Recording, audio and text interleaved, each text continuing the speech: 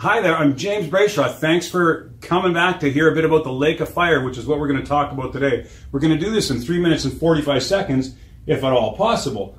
So what's the lake of fire? Let's be clear about this. The lake of fire, as we hear about it today, in this eternal torture of burning where people are suffering in pain and smoke is ascending forever, does not exist as that kind of an ethereal, torturous concept.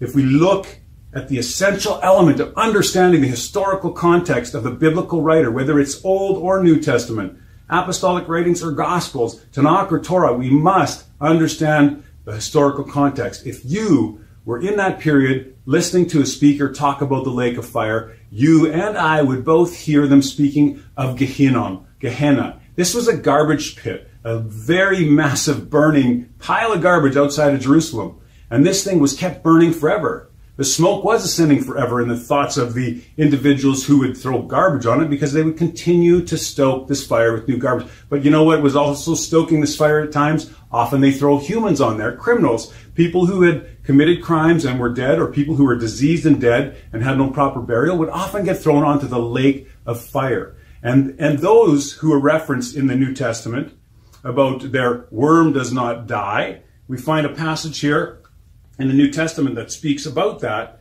And those are the people that were actually thrown not very far into the lake of fire. If you can imagine this in Mark 7, if your eye causes you to stumble, throw it out. It's better for you to enter the kingdom of God with one eye than having two eyes to be cast into hell, where their worm does not die and their fire is not quenched. Well, that hell is a reference to the Gehenna, which is a reference to the Sheol, which is a reference to the lake of fire.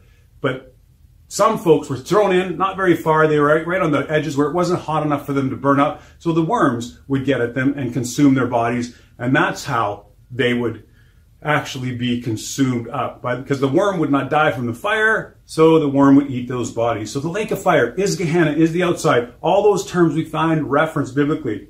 Lake of fire, Gehenna, Gehinnom, Sheol, Tartarus, Tartaru. They're all referencing the same thing, a place where dead people go and burn up and die and cease to exist.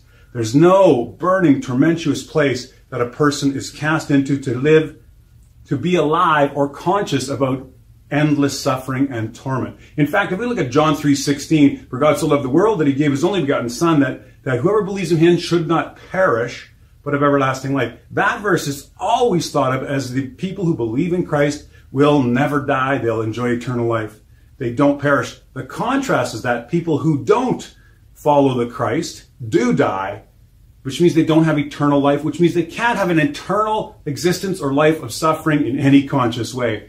And we find a really neat exposition of this when we talk about Christ descending to hell. This one I'll give you real quickly. When Jesus descended to hell for 3 days, we know the hell comes from the root word, a Teutonic root, that means to be covered over with dirt. People used to put potatoes in the cellar, in a hell is what they called them. Well, Christ himself was sent to hell for 3 days, which means he descended to death for 3 days, is what the writer is trying to give us the message about. Whether it's true or not, I'm not going to dispute that. What we do know for a fact is that the writing is there. And what does it mean? Does it mean that he descended into the eternal lake of fire under the earth where Satan supposedly presides with all his demons to rescue the souls of the dead? Facts are no, folks. Christ died for 3 days according to the message the writer was trying to offer the reader or hearer at the time. And that hell, that Sheol, that Gehenna that he ascended to means he simply died, was in a non-conscious state for 3 days and 3 nights.